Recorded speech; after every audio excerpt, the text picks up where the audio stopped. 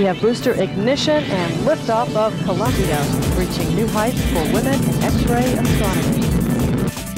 The main thing Chandra does is take these superb, sharp images.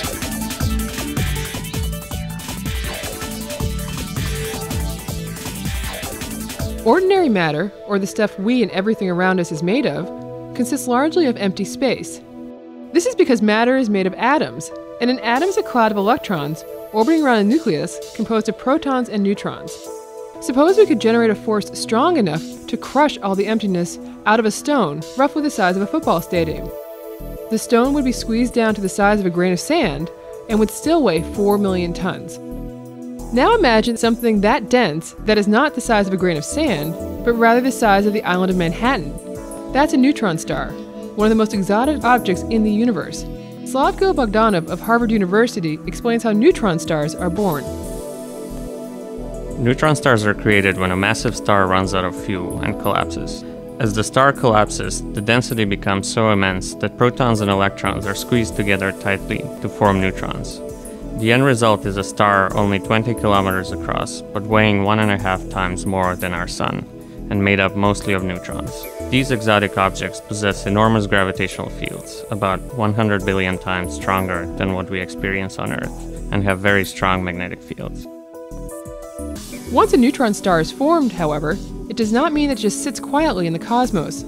Rather, neutron stars have been found to do some incredibly interesting things that astronomers are still trying to understand. Neutron stars are the most rapidly rotating stars we know about, with the fastest spinning at an incredible rate of over 700 times per second. For many neutron stars, the strong magnetic field and fast rotation create a giant electric generator, which forms a deadly beam of high-energy particles.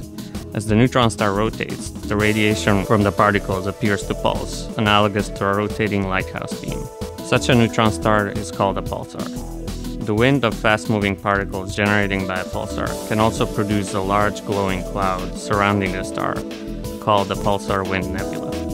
Most of the radiation from pulsars is observed at X-ray energies, so Chandra is a valuable tool in the study of these intriguing objects. So while some neutron stars are these stellar whirling dervishes, others are intriguing in other ways.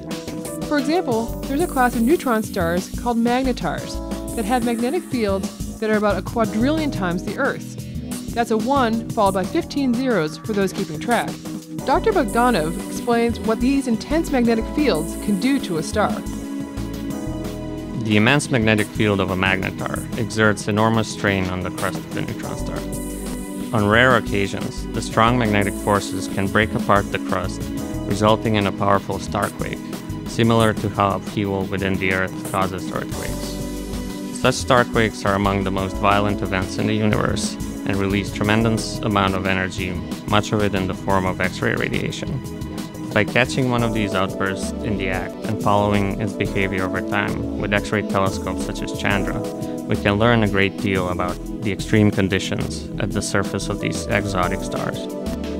Clearly, neutron stars are unlike anything we know about here on Earth, and because they are so extreme, they give scientists a chance to test their ideas about matter in a way that just can't happen in a laboratory. No matter what flavor of the neutron star, each one is a chance to learn about the fundamental laws of physics that rule our universe. For more information, visit our website at chandra.harvard.edu. This was a production of the Chandra X-ray Center, Cambridge, Massachusetts. NASA's Marshall Space Flight Center manages the Chandra program. The Smithsonian Astrophysical Observatory controls science and flight operations from the Chandra X-ray Center.